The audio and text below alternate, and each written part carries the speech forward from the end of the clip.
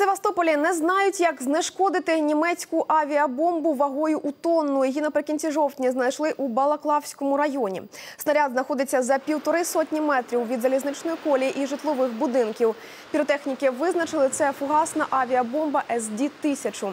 Місце небезпечної знахідки цілодобово охороняють, будь-який доступ людей неможливий. А комісія з питань техногенно-екологічної безпеки та надзвичайних ситуацій міркує, як і коли знешкодити її.